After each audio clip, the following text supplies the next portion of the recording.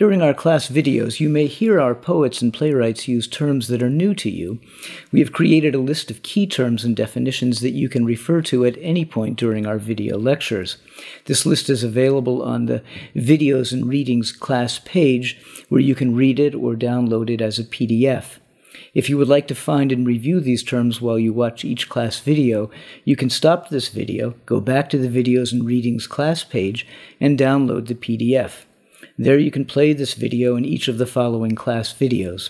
If you have any questions about these terms, we encourage you to ask your teaching team in the weekly class discussions. Kei Miller is a Jamaican essayist, poet, and novelist. He has written 10 books, including The Cartographer Tries to Map a Way to Zion, L'Authentique Perline Poreus, Writing Down the Vision, Essays, and Prophecies, and most recently, a novel titled Augusttown. He has been shortlisted for numerous prizes, including the Commonwealth Writers' First Book Prize, the Dylan Thomas Prize, and the John Llewellyn Rhys Prize. And he has won the OCM Bocas Prize for Caribbean Literature and the 2014 Forward Prize for Poetry. He was a 2007 resident at the International Writing Program and has taught at York University, the University of Glasgow, and Royal Holloway University of London. He currently teaches English at the University of Exeter.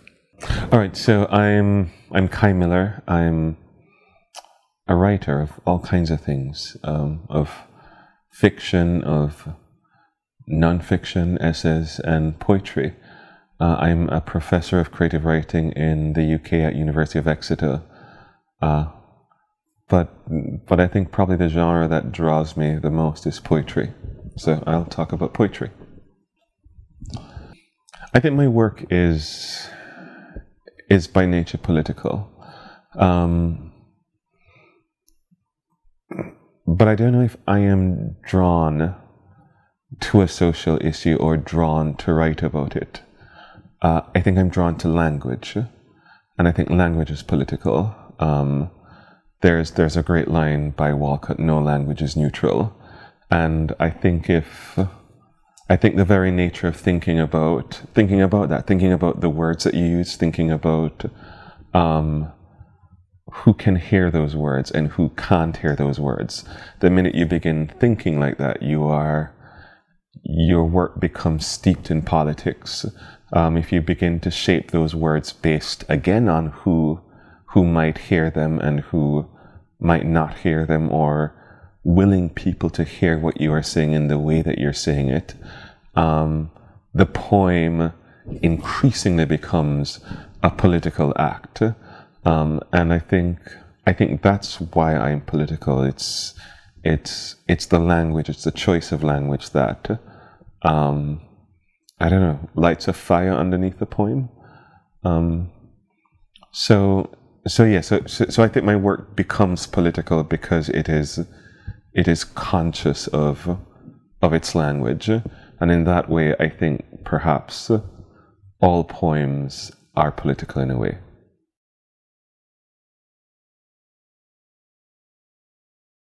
So my last book of poems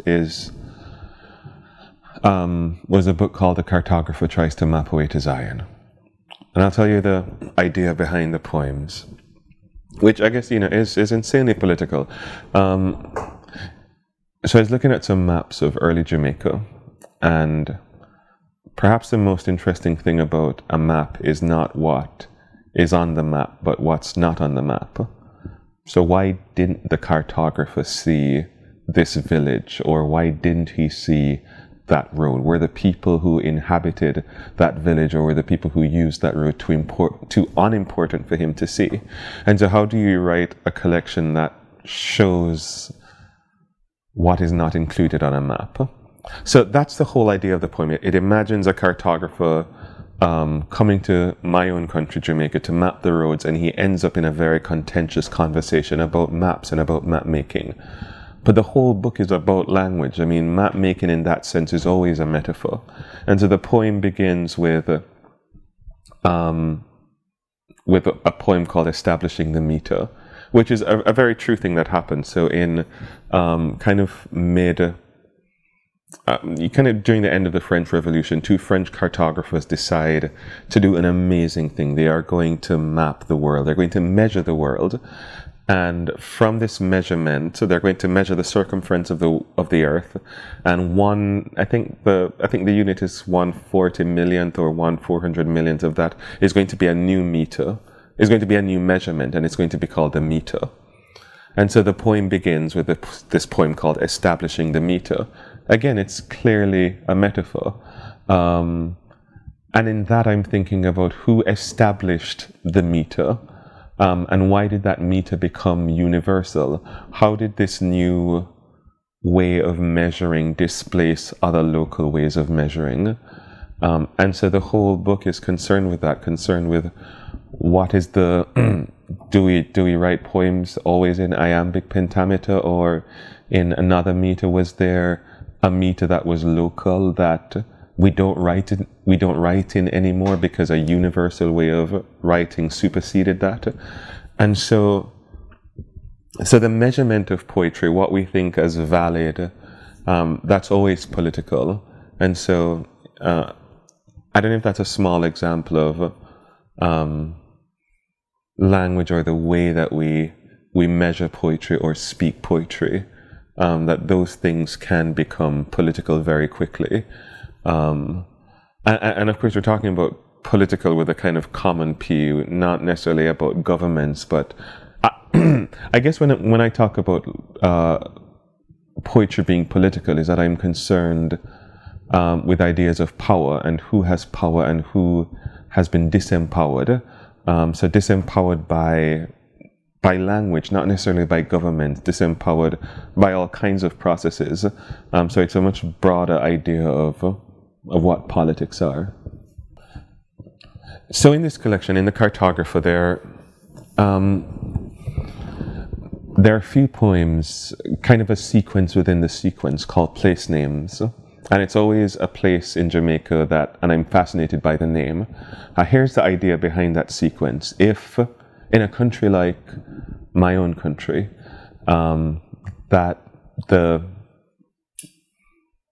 it's a history of colonialism, it's a history of enslavement, it's a history of people not being allowed to read or write. And so when you tell that story, how do you find that history? Yeah, when you tell that story, how do you find that history? And I realize that sometimes people hide their histories in strange places, and you have to be sensitive enough to listen to that and to find it there. And I found that place names were a place where history was often recorded.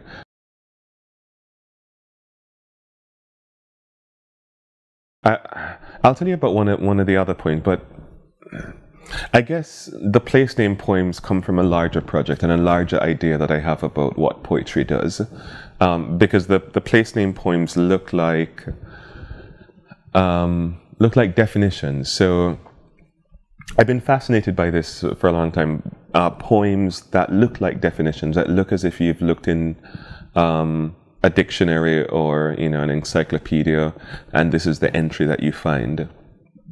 And I guess at the heart of it, I think that good poetry always exposes the world as being insufficiently defined. It takes something and it says that definition that you had of it, this way of seeing it, it was always insufficient, and the poem therefore expands our way of knowing the world. And so from the beginning, I was writing poems that again looked like dictionary definitions, and there's some great poems like that. Robert Pinsky's Shirt, which just says, this object that you thought was so ordinary, let me fold in all kinds of histories and stories. Let me take you all over the world to tell you what is involved in the making of this shirt. And so these poems, these place name poems, they probably come. They're a part of that larger project, which is probably something I tell all my students. If you've come to the end of the poem and it does not expose the world or the thing that you're thinking of as being insufficient in the way that we saw it before, then probably you haven't come to the end of the poem yet. Probably you haven't done all that you can with the poem. Probably one of the more interesting poems that I wrote in that sequence was a poem called Place Name Oracabessa. And I'll tell you, read the poem in a second. But I was asked to write this poem for an exhibit at Buckingham Palace. So they'd taken out all of their gold and they wanted a poem to celebrate the end of this exhibition. And probably it was a risky poem to read in that setting. But again, I wanted to go back to Jamaica and our own history with gold, and what stories are hidden in the naming of one place in Jamaica. So I'll read the poem, or I'll remember the poem. Place name Oracabessa. Origins disputed, but most likely leave over from the Spanish ora cabeza, golden head, though what gold was here, other than light glinting off the bay, other than bananas bursting out from red flowers, though this too is disputed, not the flowers, but the origin of bananas. They may have come here with Columbus on a ship which in 1502 slipped into Oracabessa the way grief sometimes slips into a room.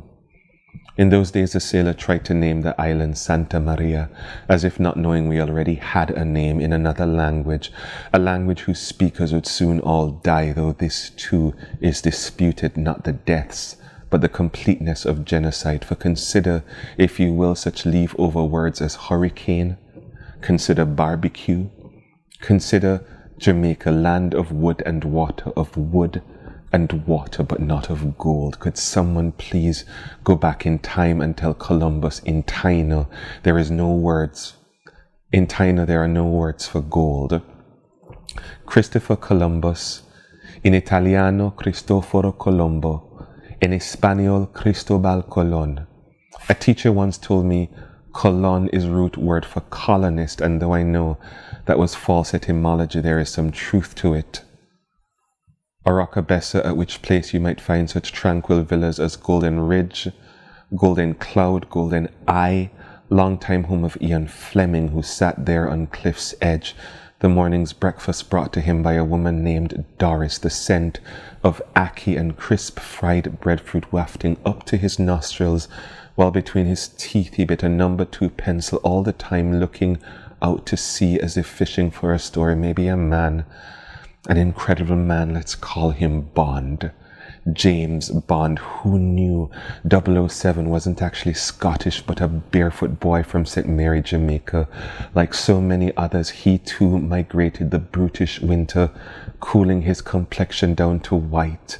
Such stories, Goldfinger, Golden Eye, the man with a golden gun. Did you never stop to wonder where all this gold came from? Did you never stop to ask what was found in El Dorado? Well, let me tell you, not a nugget, not an ounce of ore, but light gilding the bay, and perhaps bananas, and perhaps ackee, and such language as could summon wind to capsize Columbus's ships. And if that's not gold, then what is? Yeah. I think we have so much to offer to poetry. Again, especially if you bring an experience that is away from the center, if you come from a place that you have access to other sounds that we don't usually hear in poetry, if you have access to words and languages that we don't often hear, that you have so much to offer to how we write, to how poetry is written and how poetry is heard. But you can't do that with a kind of preciousness. I mean, you have to craft those sounds into being. You have to be careful with how those sounds are presented to the world. But I think it's, I really think I'm lucky to have come from where I come from, to have access to those things. And so, I think a course like this is tremendous to encourage people to bring those sounds into being and into life and into poetry. And I wish you all the best with your work doing that.